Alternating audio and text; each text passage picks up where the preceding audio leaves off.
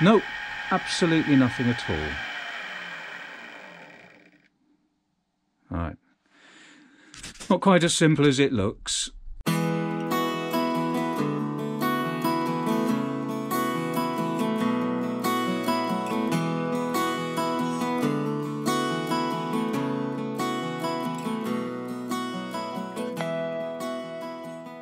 So the job in hand today is to fit a Hall effect sensor to the spindle on my Sieg SX2P milling machine. It's useful to know the spindle speed when you're milling because it varies according to the type of material you're milling and the type of bit you're using to mill it with. A Hall effect sensor and a digital readout for it. I'm told that's a fairly simple fix. So the sensor itself fits to the drawbar cap, and what most people do is drill a hole. I didn't want to do that. I hunted down this 3D model that some kind soul has posted up on Thingiverse with the hole pre-formed at the right height, and what I'm doing here is turning it down to fit. Okay, so there's the cap on. Now this kit, let me just tap this off. This kit comes with a bunch of stuff. One of the bunch of stuff is this magnet, and that goes straight on the top of the drawbar. Right, so this is the rest of the kit. This is what you get. You get a bag, always useful. You get this, which I have no idea what it's for. You get this, which is the Hall effect sensor itself. Now my understanding is that as the magnet whirs around on the drawbar, every time it passes this sensor picks up the pulse of the magnetism, basically, the magnetic pulse from that, which then it sends down these wires to a clever box of tricks that turns that into a speed per unit time, which it displays on this little box of tricks here. Okay? So I picked this up. I mean, it wasn't pennies, but it wasn't expensive. I think it was about 20 quid or something. 20 bucks actually now, because I think we're $1.15 to the pound, which is kind of risible. Now, the exciting thing about this is it very handily tells you on the back brown, power, blue, funny squiggle, black. However, the wires that go into it are not thus marked. And what we've got to do is join them with those wires. So you see what I'm saying? That plugs into there, like that, comme ça. And then you trace down, so you got brown, which they say is power. So you got this brown wire on the Hall effect sensor, which presumably you then got to kind of splice to that, and the same for the blue and the black. Okay, so that's our job for today, but first of all I want to actually install this, which hopefully hopefully will be as simple as taking that off,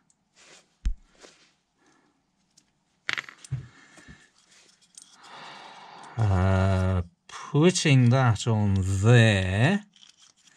Give ourselves some space. Yeah? And then I don't think we're going to have room for a washer.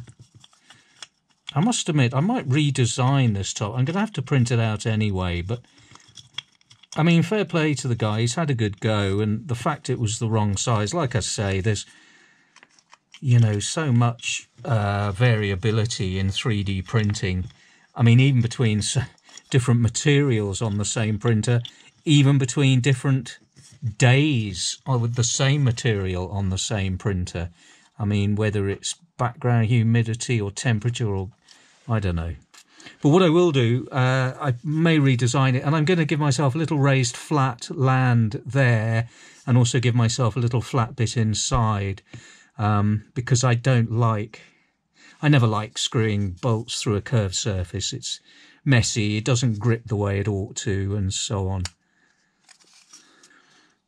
Okay, so that seems to be on there. Let's switch to the other camera and see how it looks on the machine. Now what I'm going to do is adjust it so can you see where the magnet is there, and apparently the magnet is kind of strong enough to hold itself on, but we want to be, I think, towards the top. Really? Or maybe down a bit. Bearing in mind that that's also going to sink about 1/8 of an inch. We'll come down slightly lower. We'll see if we get away with that. That looks remarkably neat. So you can see I got this flat plate here that comes with the machine. I've got a DRO display that fits on there quite nicely. So I think ultimately I'm going to be making a bracket that kind of sits on top of that. I'm sort of interested just to twist the wires together because there's no electrics needed. Presumably any electrics it needs is produced by the magnet spinning around anyway, because that is how they make electricity. So we will see. Presumably that creates just enough current to light the display up. So what I'm going to do is just twist the wires together for now and see whether it works. So here we go. The whole thing is loosely wired up. This bit of wire here is just holding that onto that thing for the time being, that bracket. What I've got to do now is figure out which one of these thousands of cables is the one for the mill. I'm going to plug him in. I'm going to check that's on forward. I'm going to check there's nothing conflicting, or hopefully nothing to get caught up. I'm going to lock off the head just in case. We are going to turn the thing down to 0. Okay, then we're going to turn the on. Hope nothing goes bang. Let's turn it on at the mains, might be an idea. Hit stop, hit go, we have a green light, and then presumably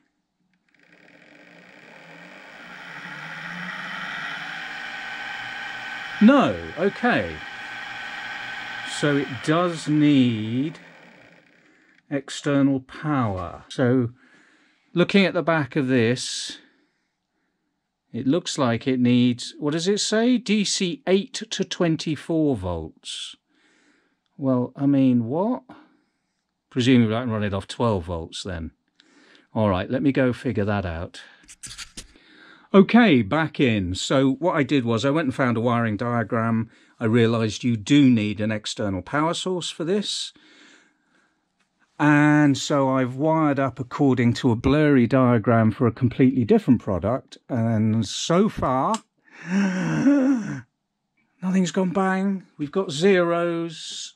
So let's have another go at seeing whether we can get any kind of figures there. Okay, unfortunately, no matter how I set the camera, it's not giving me, it won't stabilize the numbers. So I'm sorry, but it's just nothing I can do about it. Okay, turn on. Now let's see if we get something.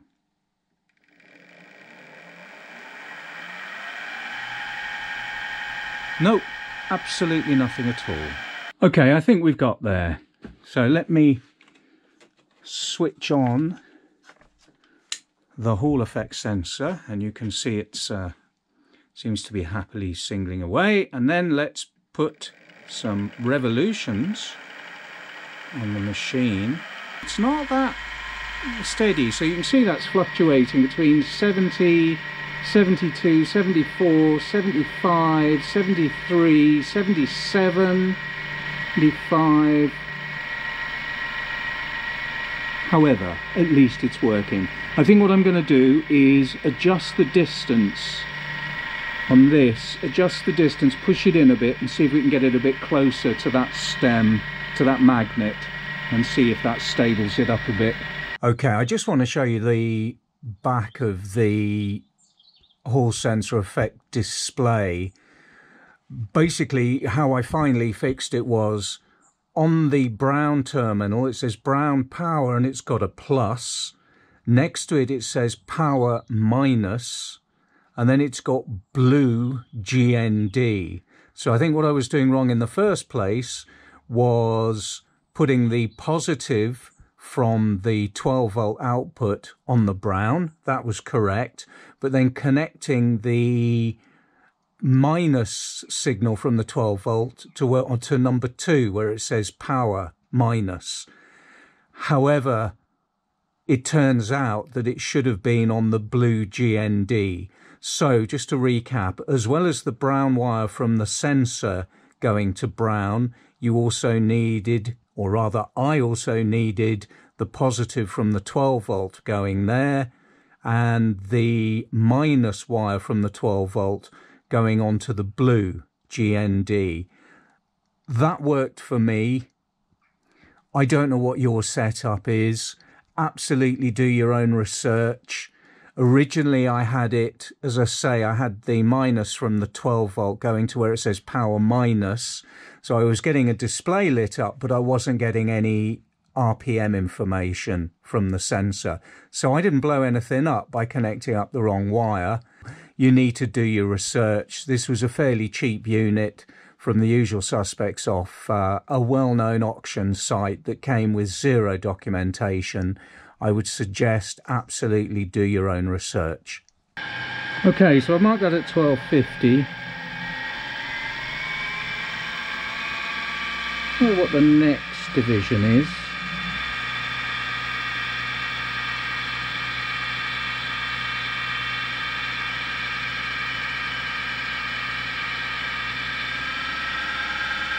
Now this machine says it goes up to 2500. I don't know what the Hall effect sensor goes up to. Go up all the way.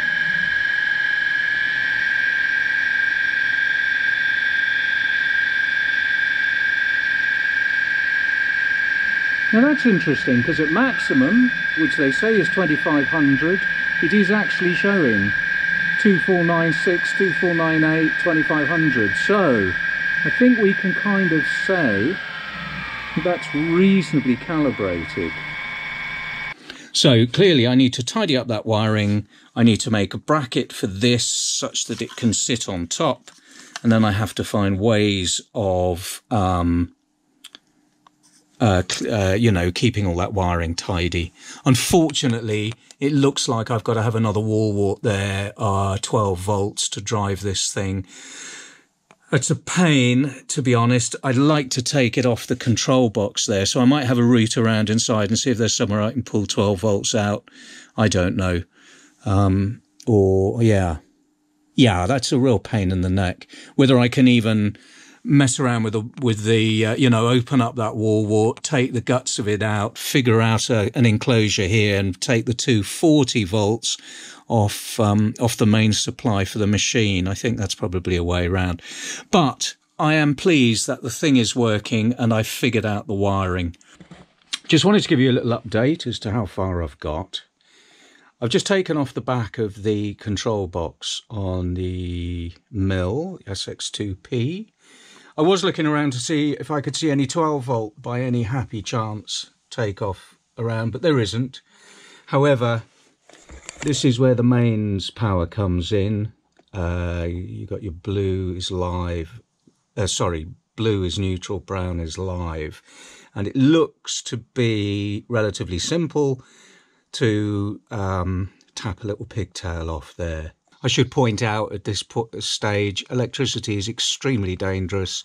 240 volts can kill you. Probably 110 can too if you're in America or a place that uses 110. Don't do this unless you are absolutely certain of what you're doing and you have experience and you have proper training. In the UK, I believe it is illegal in some cases to mess about with electrical equipment in your house. Suffice to say, I've been knocking around with electrics for over half a century. I've given myself a lot of shocks and a lot of pain and a lot of burns in the meantime. That's how I've learnt. I suggest you don't do the same. That being said, what I'm going to do now is you These are screwed in to the terminal, so far as I can see. You can't get a screwdriver in there because clearly the box is in the way. So I'm hoping it's just those 4 screws to take off. And I don't know if you can see, we are unplugged. We are unplugged from the machine. The other thing I should say is this has been left overnight and hasn't been switched on since. So I'm assuming all the capacitors will have leaked away by now.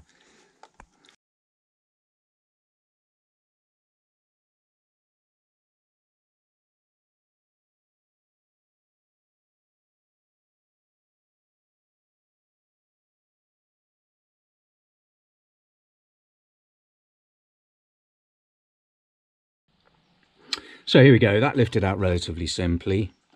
Those are the terminals that we want to take a spur off. This is the 12-volt transformer, which I've taken out of its casing. You can see there the main input wires, here are the output wires, and you've got the little thing there. Now, I don't think I'm going to be able to fit that inside this control box. There just isn't room, which is a shame, but hey. So what I'm going to do is reuse this casing, probably mount it on the side. Don't know if you can see that, the light's a bit screwy. I can then lead a wire straight through and tap in, and that should be good. Fingers crossed, eh? I found the original enclosure, this, I just couldn't make fit. These things are shoehorned in so tightly that once you start moving wires around and stuff, you just haven't got a hope of making things fit again. So I very quickly ran up this rather shoddy little enclosure on my 3D printer. It's just done in blue PLA at the moment. I'm figuring out how to do PETG, so I have a number of things to do, but it will do as a temporary fix. So that is now kind of screwed on, screwed in. I got the wires leading through, so I now have to reconnect to the board and put the board back in. Then we're on to soldering in the Hall effect sensor and the LCD display. So there we are, all plumbed in. I don't know if you can make out, but the live is at the top and the neutral is second down. So that's brown to the live and blue to the neutral. I've wrapped that up reasonably neatly, and I've led the 12-volt wire through the back here, and we'll attach it to this, I think. And that's how she looks inside. I have yet to make a lid for it, but that will happen. So I'm just going to put the cover back on, and then we'll crack on with wiring up the Hall effect sensor and the LCD. So here we go, we're all wired in, everything seems to work. A couple of little unforced errors. I made originally this box too big so that when I moved the slide up and down it conflicted, and in fact that's not the best position for that box. That's only a temporary box anyway. As I said, it's actually blue plastic PLA under that. I'm going to do a proper one from PETG, at which point I will take the whole thing apart again and mount that on the other side where it's not going to conflict with anything. Apart from that, we seem to be in business. So this in here is the little 12-volt transformer. That is wired into the board on the other side of here, where we can tap straight into the 240 volts coming in. The 12-volt output, 12-volt DC output, is this wire here that then combines with wires from the LCD display and the Hall effect sensor. All right, well, enough gassing. So the display comes on as soon as we turn the machine on at the mains, even though the machine itself is not switched on yet, and clearly that's because it's picking up the 240 volts before it goes into the mill's own motherboard. So that comes on as soon as the mains power comes on, and then we will turn the machine on as the green light, and let's just watch that speedo. It seems to be rather more stable now, which